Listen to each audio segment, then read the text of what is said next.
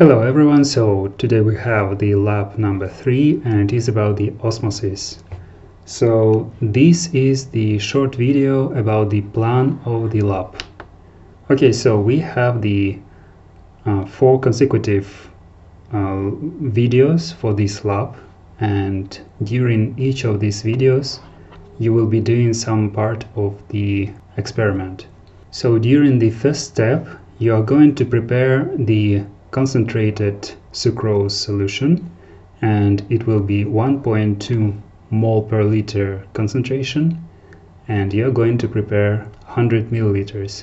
So why do we give it to you? Because in the previous lab, during the lab math, you did not see how to prepare the real solution. So in this case we are going to show how to do that. So since you know all the formula, etc., and because we give the molarity, you need this molecular weight of the sucrose, which is 342.3 grams per mole. So now we know the volume, the concentration, and the molecular weight. So what we need to do, first we need to calculate the needed amount of sucrose for this preparation. Then we are going to weigh it using the scales. Finally we add some water, and after mixing it we bring to volume of 100 milliliters. So this 100 milliliters is our needed or desired volume. And if you remember from the lecture, the mass is equal to molecular weight times concentration and times volume. So in this case it's really easy. So we have 342.3 gram per mole times 1.2 mole per liter times 0.1 liter, and it's roughly 41.07 grams of sucrose. So this is what you're going to weigh, and after that you're going to put it in the beaker. So you have a beaker, you put everything inside, so it's 41.07 grams of sucrose. Then you add to about 50 milliliters of water, and of course it's distilled water. Then you're going to mix it very well, then bring to the volume of 100 milliliters, again with distilled water, and mix it again, so you have a good homogeneous transparent solution. And of course this solution will be 1.2 mole per liter concentrated. So during the next step video you will have to get familiar with dilutions, and in this case instead of preparing 0.8 and 0.4 mole per liter concentrated solutions, we are going to dilute 1.2 molar sucrose to these concentrations. So in this case you will know both how to prepare the real solution and how to use one as a stock. So going from stock to working solution.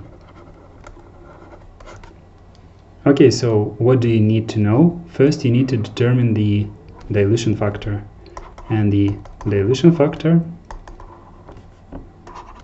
which is also written as dF, is equal to C stock divided by C work. In this case we have 1.2 molarity as the C stock and 0.8 and 0.4 as your work. So for both of them you will need to calculate the dilution factor. After that, after you have identified the dilution factor, you will need to identify the volume that you need to take to obtain these and these volumes. So these are final volumes for our concentrations. So how do you do that? Again, you have a formula which goes C1 V1 equals C2 V2. So C1 is here, C2 is here and here. So the V2 you have it here and here. So finally you can go to your needed volume of the stock that you need to dilute in. So for example, we go from the dilution factor, and for the dilution factor, of course, it will be V work divided by V stock. So this equation comes from this, and again this is the mother formula.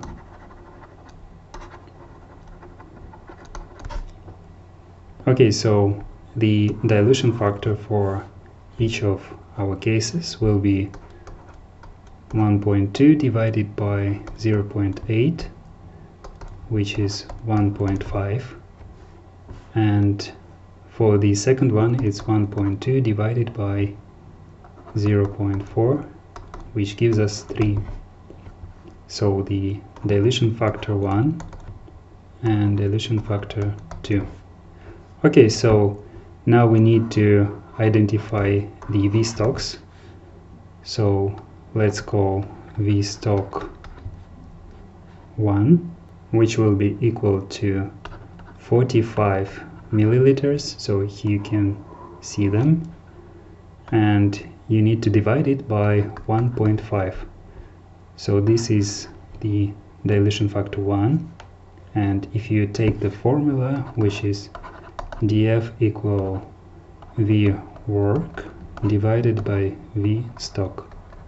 Of course, from this formula we have the V stock equal V work divided by dilution factor.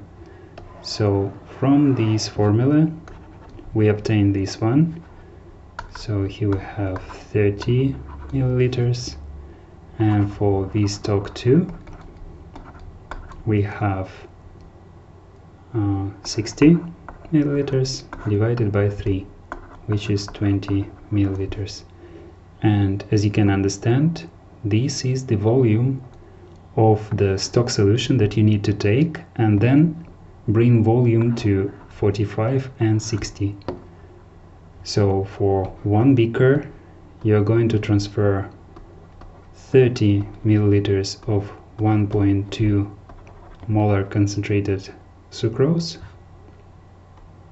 and then bring to the volume of 45 milliliters.